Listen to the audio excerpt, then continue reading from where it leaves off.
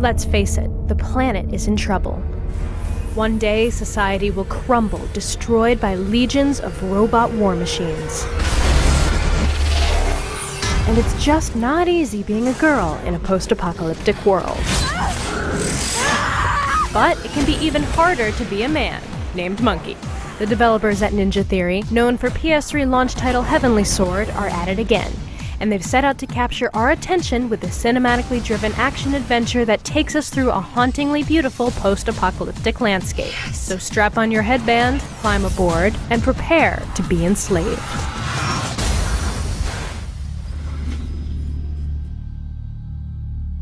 The last major title you guys worked on was Heavenly Sword, which was awesome. What did you learn from developing that game, and how is this game different? We really just took stock of what we did on that game and wanted to make everything better.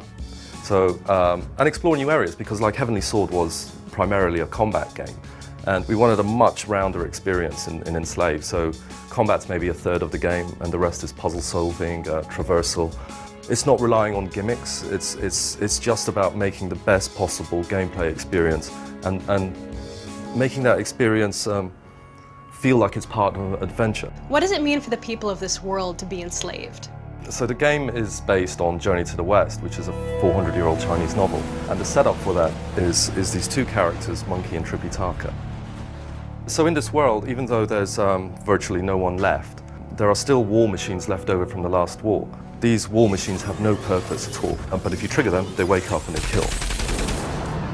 Against this background, there are also these slave ships that come over from the west, and they capture people, they stick mind control headbands on them, and they ship them out west, and nobody knows why. And that's how we start the game, with Monkey and Trip as prisoners on this slave ship. When she gets enslaved by these slave ships and finds herself trapped, she manages to escape through her cunning. Monkey gets out because he's just a brute, so he punches his way out and gets off the ship that way. She notices that, and she thinks, I'm not going to survive in this world on my own. I need a guy like that to protect me. But she knows very well that a guy like that's probably going to kill her before protecting her. That's why she's smart enough to kind of take a slave headband, stick it on his head while he's unconscious, and reprogram it, forcing them to go on this journey together. He's effectively enslaved by her. Get this thing off. No. You think I'm screwing with you? Give me and stop! Do you think you could tell me what the plan is? To get you home as fast as possible so that you can take this thing off my head and I can break your neck. I meant... Yeah, I know what you meant. As the player, you control Monkey, and priority number 1 is keeping Trip alive.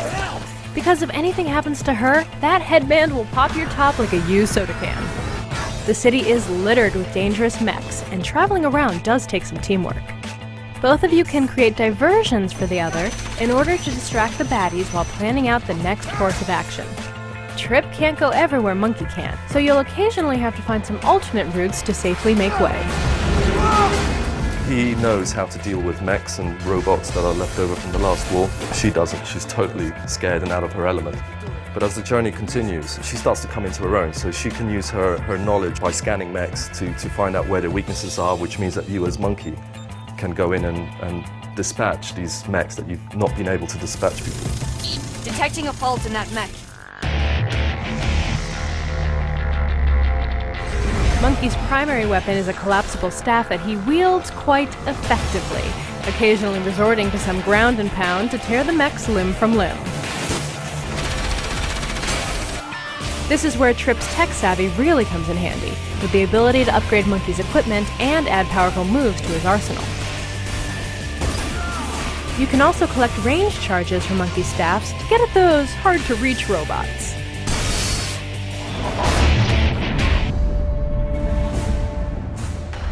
Alex Garland, who worked on 28 Days Later, is also working on the writing for the game. How did that partnership happen? You know, as a studio, we've always thought one area of gaming that just is still far behind like movies is storytelling. So if you want to make a game that has like believable characters and dialogue and story, then it makes sense to go out and find a good writer. So his insight into storytelling, it's not just the dialogue, it's the way you set up cameras, it's the way you use music, it's the way you build tension through all these different ways. Whoa. Just calm down and tell me exactly what happened. What just saw.